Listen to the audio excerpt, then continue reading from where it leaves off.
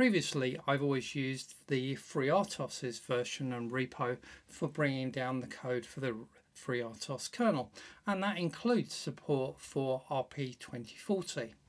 But actually for RP2350, we now need to move over and use the forked version of the FreeRTOS kernel that's on the Raspberry Pi GitHub account. And that's then got the support for the RP2350 and therefore Pico 2 within it. In fact, that has consistent support largely between the RP2040 and RP2350. I say largely because there are some differences or some additional things that you need to define for the RP2350, and we'll come to those in due course.